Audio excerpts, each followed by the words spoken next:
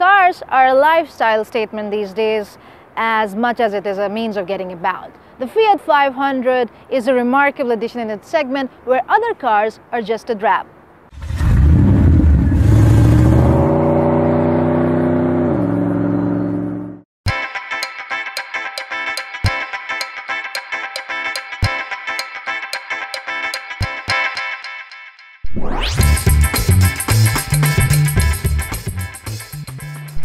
The Fiat has been making a big fuss about how it has been uplifted or facelifted. Unless you are a keen spotter of the bumpers and lights, you will be hard pushed to notice that there are chrome inserts in the front bumper and the back bumper.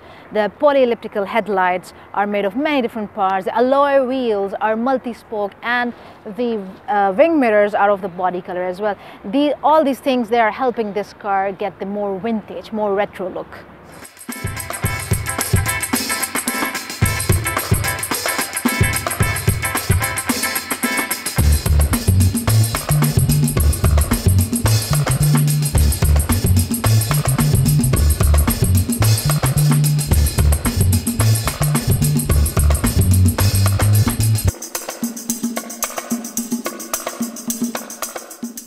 The Fiat 500 boasts of the Italian heritage and craftsmanship.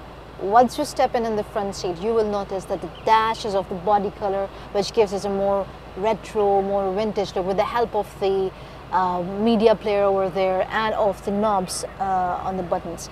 The buttons are mimicking the backlights at the front side, which gives it a more classy look as well. But the plastics, they look classy, but they don't feel as classy as a look.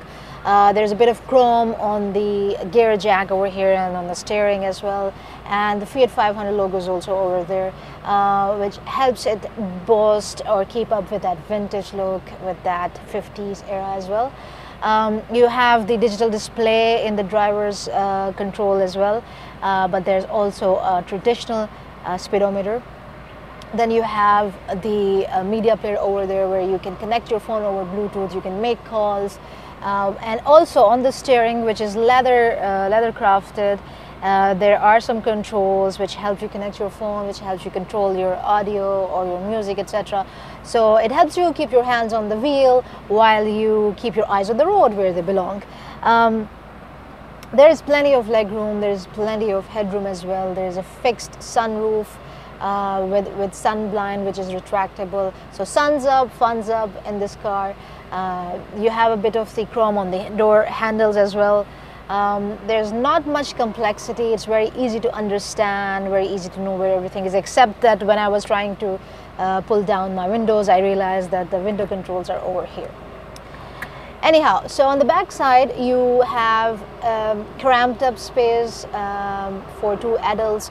For a shorter journey it will be easier, it will be comfortable, but for longer rides it can become a bit tiring and a bit uncomfortable.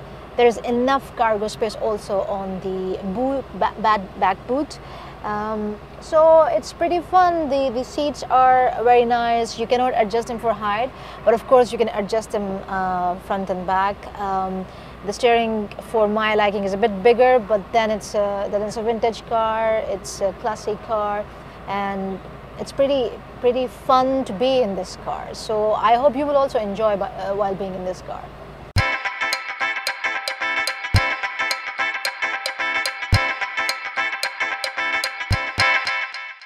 This Fiat might look like a turtle on the outside, but it becomes a rabbit when you put it in the sports mode by the touch of a button.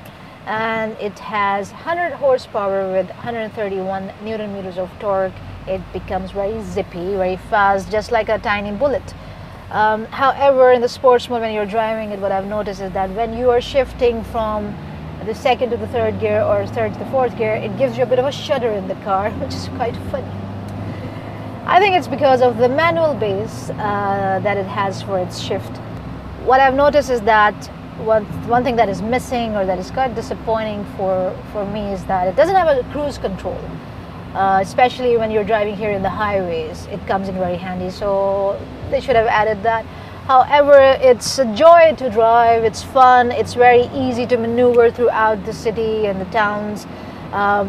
Even if you're facing traffic or you're in a busy parking lot, I think you will find it very handy. and you will feel like you're entitled for the roads, and this car has a statement to make. It's a very good car. If it is your first car, you should definitely go for it. However, it can be an addition to your garage as well, and whenever you're in the mood, and whenever you are trying to make a statement or an impression, ride in this one. Fiat 500 brings in a lot of style and fashion statement, but of course that style and fashion statement comes at a cost. However, in the same segment you have the Volkswagen and you have the Hyundai, which are affordable all-around cars, but of course then they are less fashionable, they don't have a style statement.